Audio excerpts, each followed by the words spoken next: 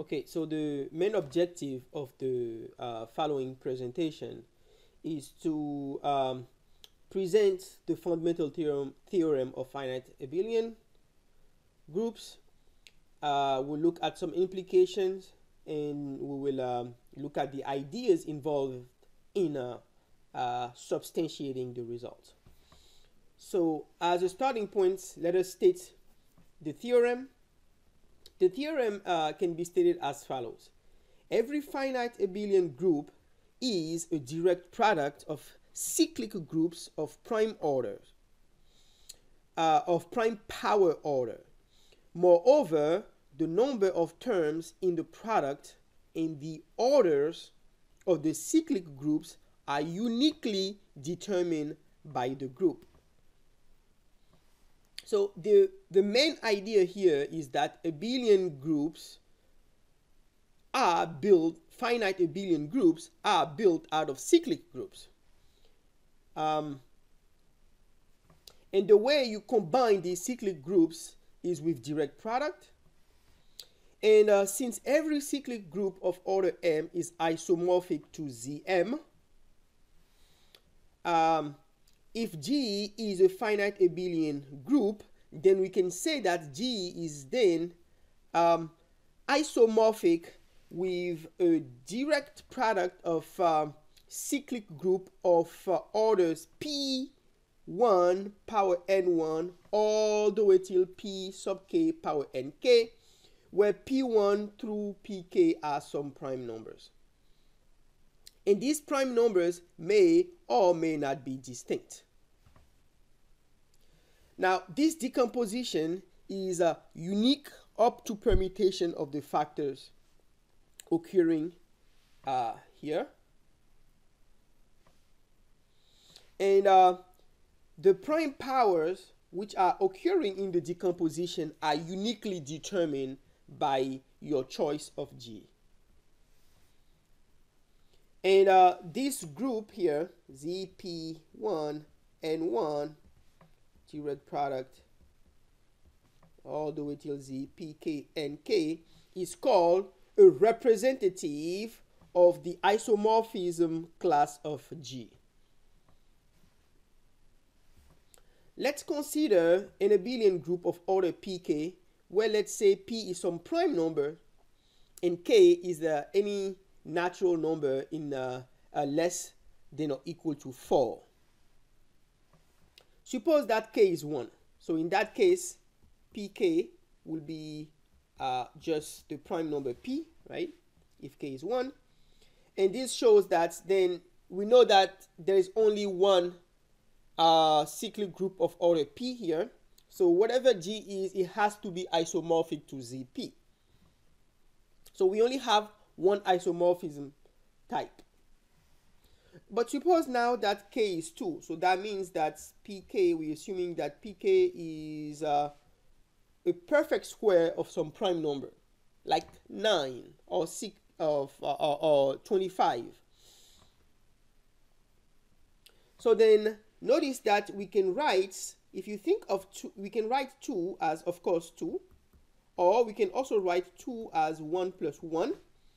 And so we can think of P square as being P square, which is, okay, clearly obvious. Or we can think of P square as being P power 1 plus 1. Okay, so why is this decomposition useful?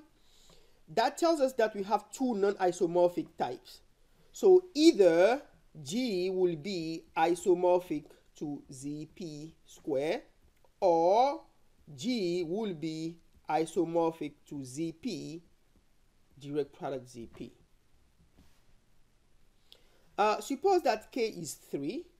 Now notice that, of course, we can write 3 as 3, or we can write 3 as 2 plus 1, or we can write 3 as 1 plus 1 plus 1, right? And we're choosing our addend to be in non-increasing fashion. The order of the addends is non-increasing. So then we should expect three isomorphisms isomorphism type. So we can write pk as p cubed, right? Or we can write pk as p squared plus 1, or we can write pk as p1 plus 1 plus 1. But in any case, so we have three non-isomorphic types. So that means that either G will be isomorphic to zp cubed, or G will be isomorphic to zp squared, direct product zp, or G will be isomorphic to zp, direct product zp, direct product zp. And that's pretty much all of it. We don't have any other non-isomorphic type. Okay, so suppose now that k is 4, so that p power k is p power 4, and then we'll rewrite 4 as a sum where the addends are occurring in a non-increasing fashion. So 4 is 4, of course, or we can have that 4 is 3 plus 1, right? Or we can think of 4 as being 2 plus 2, right? Or we can think of 4 as being 2 plus 1 plus 1, or we can think of 4 as being 1 plus 1 plus 1 plus 1. So if you count the number of partitions that we have, this is 1, 2, 3, 4, and then 5. So we have 5 many ways of writing, distinct ways of writing 4 in non-increasing fashion, where the addends are occurring in a non-increasing fashion. So then that tells us that we can think of p power 4 as p power 4, or p power 4 can be thought as this, or as this, right? Or as this, or as that. So then this shows that we have 5 non-isomorphic types. The cyclic group z power 4, or this direct product, or this direct product, or this direct product, or a direct product of zp 4 times. Okay. All right. Now let's look at let's suppose that G is a finite abelian group of order 8. Since we can write 8 as 2 cubed, and then think of the possible decomposition of 3, right? You can think of 3, of course, as just being 3, or you can think of 3 as being 2 plus 1, or you can think of 3 as being 1 plus 1 plus 1. So we have 3 non-isomorphic type. Whatever this group is, it's either isomorphic to Z8, or it's going to be isomorphic to Z power 4 direct product Z square, where the power 4 is given to us by 2 square, right? Or it's going to be isomorphic to Z2 direct product Z2 direct product Z2. Let's consider a finite group of order 72. Think of 72 as being 2 cubed times 3 squared. This is the prime decomposition of 72. And now let's look at all possible partition of 3, right? So we can think of this 3, or 2 plus 1, or 1 plus 1 plus 1. What about all possible decomposition of 2? 1 plus 1, right? So we have too many ways. So if you think of all possible combinations that we can get to get the isomorphism class, if we take 3 and 2, then we'll have Z8 direct product Z9. If we take 3 and 1 plus 1, we'll have this type, right? If we take 2 plus 1 and 2, we get this type, where this factor is really coming from the decomposition 2 plus 1, right? Or if we have 2 plus 1 and 1 plus 1, we'll have this type where the decomposition occurring here is coming from 2 plus 1, and this one here is coming from 1 plus 1. If we have if we take this combination, then we'll have this decomposition where this factor is coming from 1 plus 1 plus 1, and the last one is coming from 2, right? So, and then finally we have this decomposition where this here is coming from 1 plus 1 plus 1, and the last one is coming from 1 plus 1, right? So, and so we expect, because we have 6 many ways of combining these the elements occurring in the partitions, so we expect 1, 2, 3, 4, 5, 6 many non-isomorphic types, right? Okay, so any group, any abelian, any finite abelian group of order 72, this is important, has to be abelian for this to work, will be isomorphic to only one of these types, regardless of however this group is described. Whenever you have a finite abelian group, it has to be isomorphic to one of these. Okay, so that's really is the power behind the fundamental theorem of abelian groups. Okay, so let's consider this. Let's look at this lemma. Let G be a finite abelian group of order Pn times M, where P is a prime number that does not divide M. Then G is necessarily isomorphic to H direct product K, where H consists of all elements little g in the group, such that the power of G power Pn is E, and K consists of all elements G such that G power M is equal to E, and H is the order of Pn. All right, so let H and K be, so the fact that H and K are subgroups, I will leave that as an exercise. And so please do pause the video and try to verify this claim for yourself.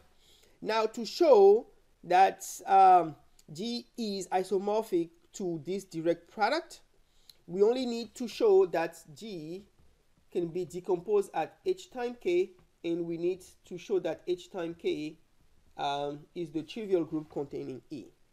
Okay, so since the GCD of M and Pn is 1, then we can rewrite, of course, 1 as Rm plus Spn, where R and M are some integers, right? Now, so writing x as x power 1 gives us xrm plus spn, which can be written as xrm times xspn. Okay, now notice that if we take xrm power pn, then this is x pn rm. We can put the m here, time r, and since pn time m is the order of the group, and the order of x has to divide the order of the group, according to Lagrange theorem, this must be E. Similarly, x s power pn power m is x pn m times s, and again this is the order of the group, and since the order of x has to divide the order of the group according to Lagrange theorem, this must be E as well. So this tells us that x by definition Rm is an element of H, and x spn is an element of K, right? So then every element can be written as, every element in G can be written as HK, since x was taken to be x was taken arbitrarily. Moving forward, suppose that you pick x in the intersection of h and k. Well, this shows that the order of x has to divide both, right? So since x power pn must be e, and x power m must also be e, then the order of x must divide both p power n and lil m, right? However, since p is a prime number, it follows that the order of x has to be 1, because okay, so we're saying that essentially the order of this element, of the element x, has to divide both pn and also has to divide m. Okay, but p is a prime number, and we have assumed that the order of p, 1 second,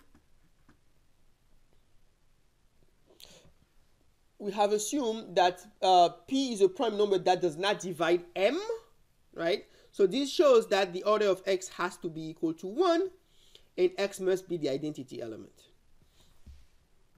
Now, finally, if we look at x power n, p power n times m, that's the order of g, which will be the order of hk. But the order of hk is the order of h times the order of k over the order of the intersection of the group obtained by intersecting h and k. And then, however, this group here has order 1. So this tells us that this must be equal to the order of h. The order of g is the order of h times the order of k. But since p does not divide the order of k, then the order of h has to be equal to p power n. Okay, we'll here present a sketch, an outline of a proof of the fundamental theorem of finite abelian groups. So suppose that G is a finite abelian group of order P1 and 1, P2 and 2, and so on all the way till Pk and K, where P1, P2, Pk are prime numbers.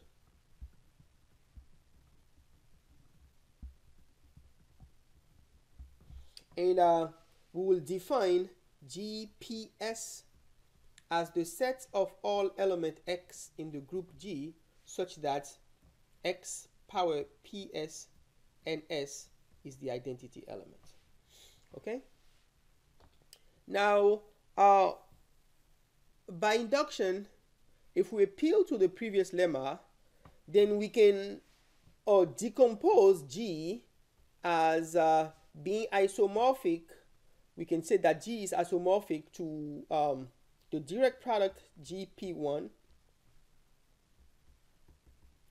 all the way till GPK, according to our previous result, which we have established.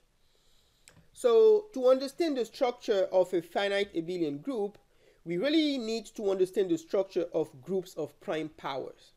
It comes down to groups of prime powers. And a central component in proving the fundamental theorem of algebra is the following lemma.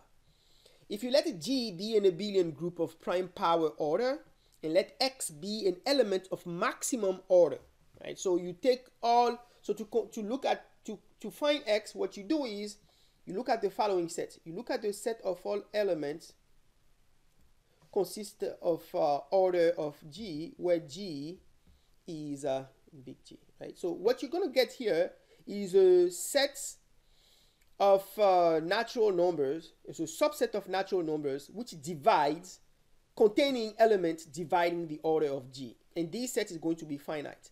And then inside this, you pick the maximum of this. You're going to get a number.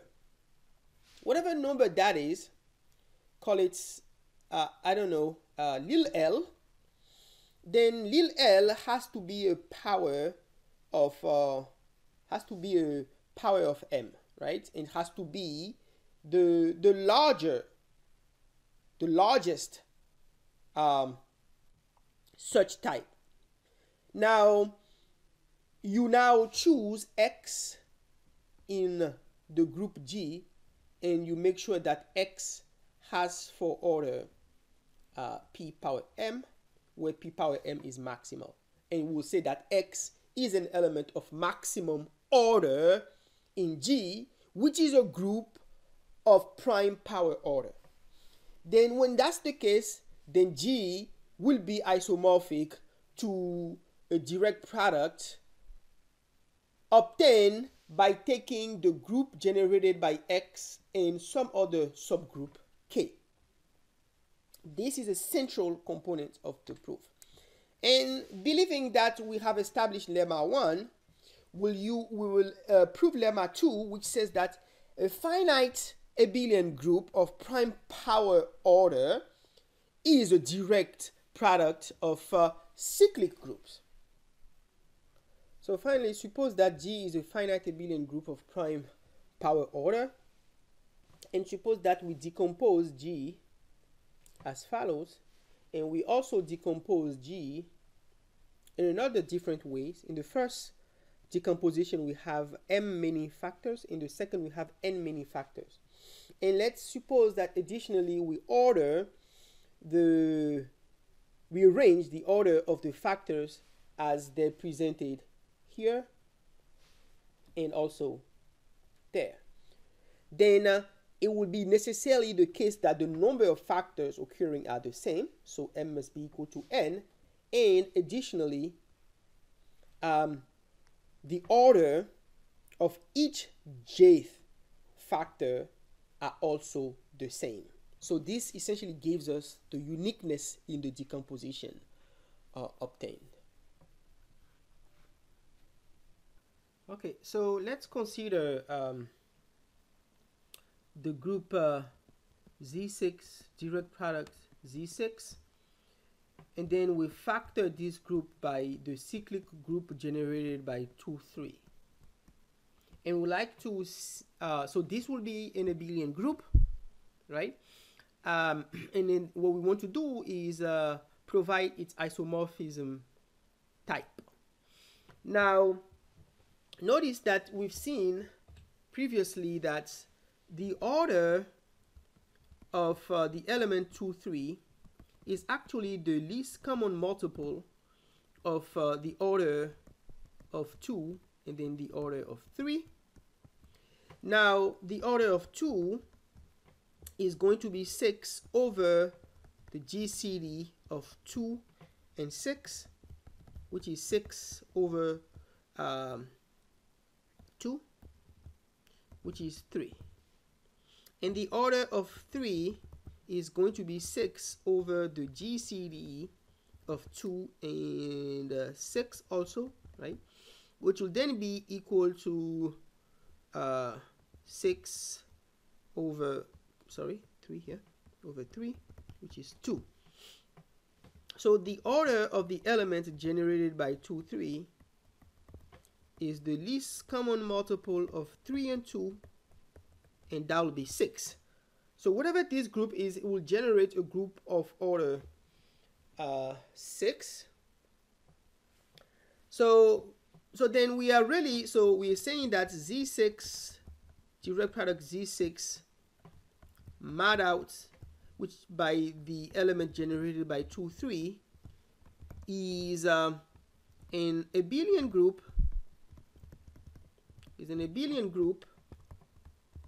of order 6, right? But notice that if we write the prime decomposition of 6, which is 2 times 3, because the power occurring are essentially 1 and 1, then there is only one partition for each, so there's only one isomorphic type.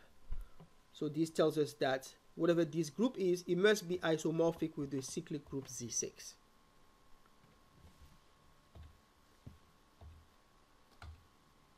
This is okay, so summary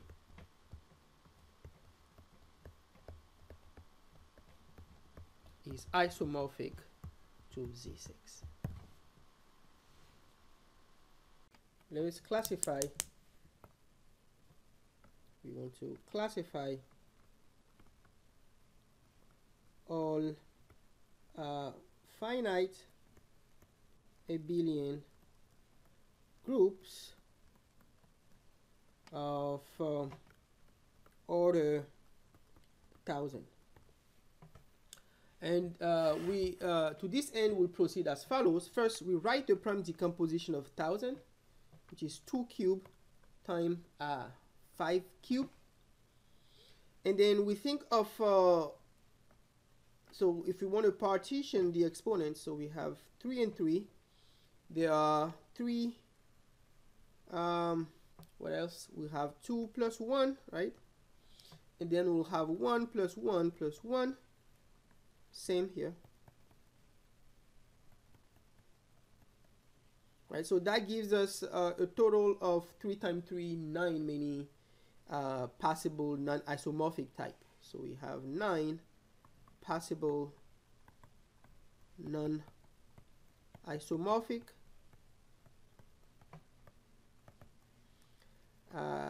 classes. So the first one will be Z2 cube direct product Z5 cube. And the next one will be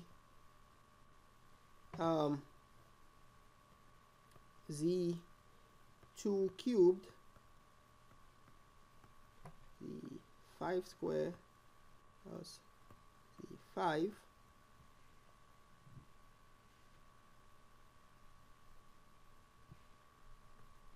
The next one will be Z2 cubed cross product Z5 cross Z5 direct Z5. Or we could have Z2 square Z2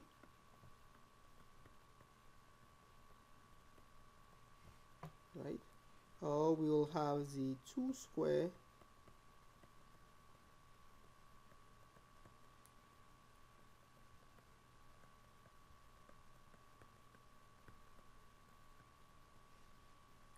or we could have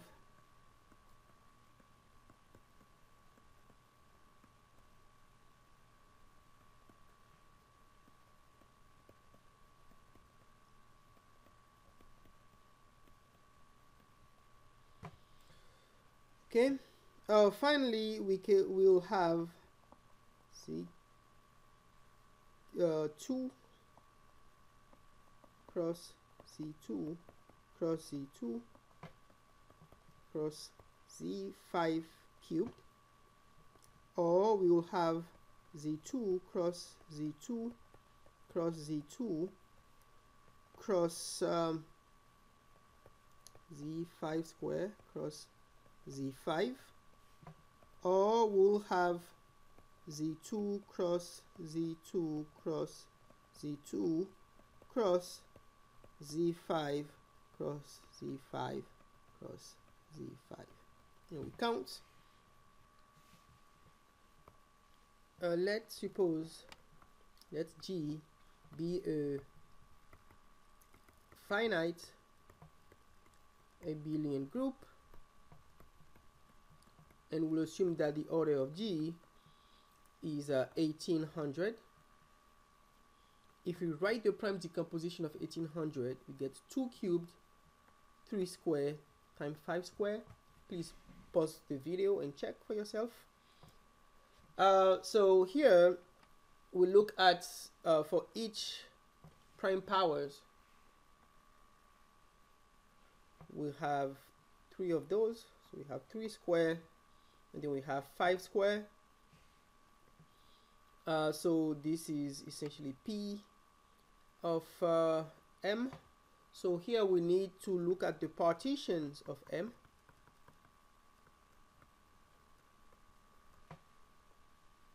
And here we'll look at the possible factors.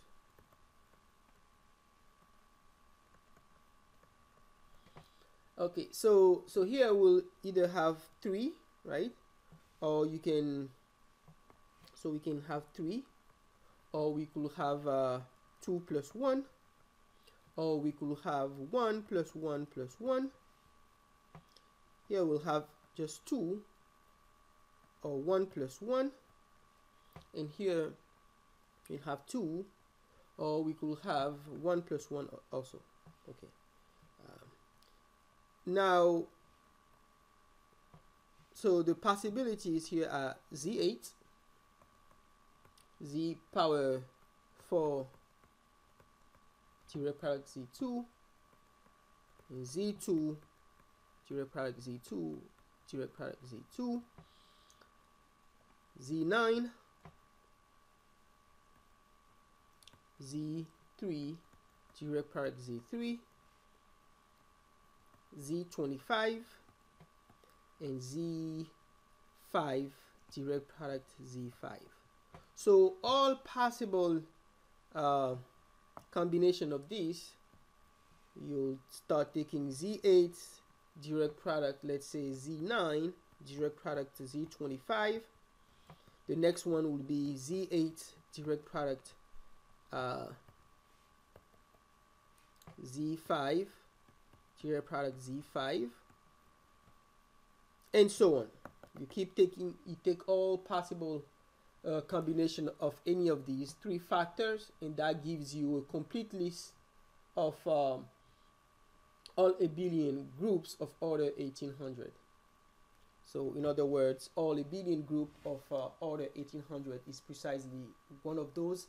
One of these is a group obtained by taking a factor of one of these 3, and no 2 of the groups will be isomorphic. Okay, all right.